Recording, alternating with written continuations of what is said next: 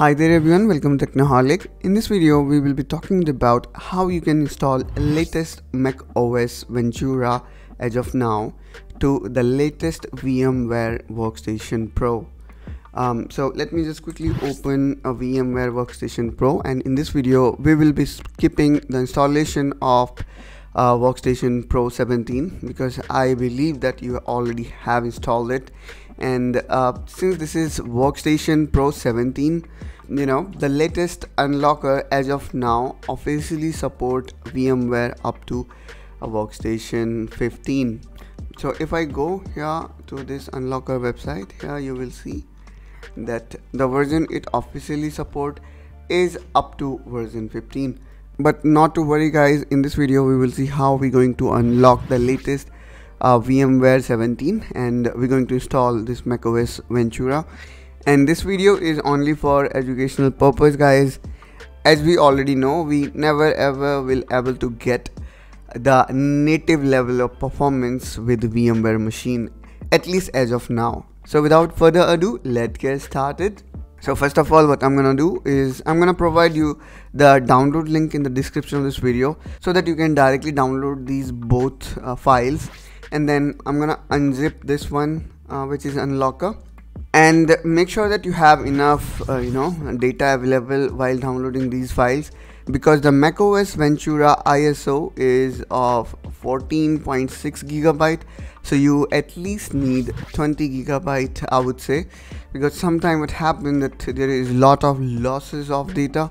So that's why at least I would say 18 gigabyte is recommended. Now let's go inside this unlocker folder, and now what we need to do is we need to run this win-install.cmd. so make a right click and choose run as administrator. So what it will do, it will patch our VMware Workstation and make it compatible with Mac OS. So now let me just go back and start my VMware Workstation Pro. So now here I should see option to create OS as Mac OS. Now what we need to do is we need to click here on create a new virtual machine. Now select typical, click next. Now here you need to click on browse. Now we need to locate our Mac OS Ventura ISO that we have downloaded, and I kept both in single folder. Let me quickly find it where exactly it is. So it is in download compressed. Let me copy this path and paste it here. So here we go. Now just select this ISO, click on open, click next, and from here we need to select this is Mac OS X, and the latest OS as of now is Mac OS 13. So select that and then click next. Now you can give your Mac OS a name, so I want to give like Ventura, and now let's click next. Now here you need to specify the maximum disk size. So based on the storage that you have available, you can specify or allocate storage. I can see here I have 127 gigs free. Maybe I also should remove some of my file, because here the recommended disk size is 80 gigabyte. So as of now I'm gonna keep it as it is, and let me click next, and then you can click on customize hardware.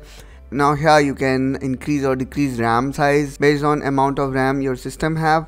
In this system I have 32 gigs, so I can specify 16 gigs, and in terms of processor I can specify, let's say, 4 cores. And let's keep all the remaining setting as it is.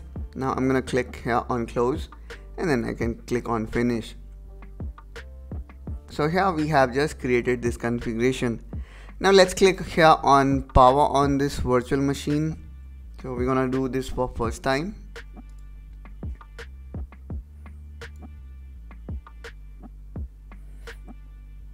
And there we go. We can see we have successfully started Mac OS Ventura setup. Now let's just wait for the setup to get installed.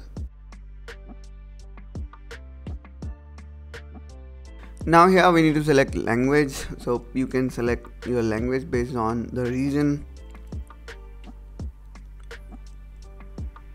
Now before installing Mac OS, we need to go inside disk utility to prepare this 80 GB of drive. And one more thing I wanted to tell you, that you do not need to worry about this beta, since we will be updating this Mac OS 13 beta to the latest version after we successfully install this disk image, because you can always upgrade or update without any hassle from App Store.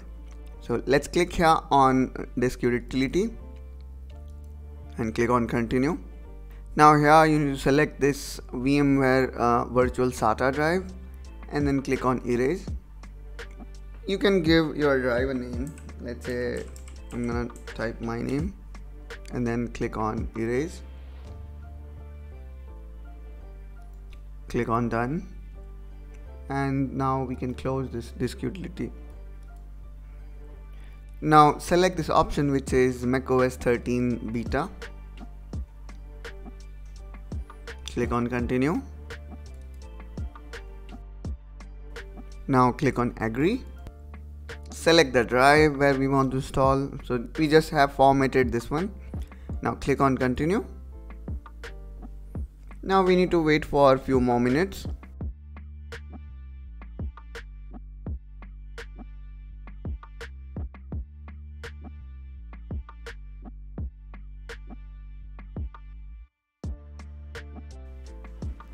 Now let's complete this setup.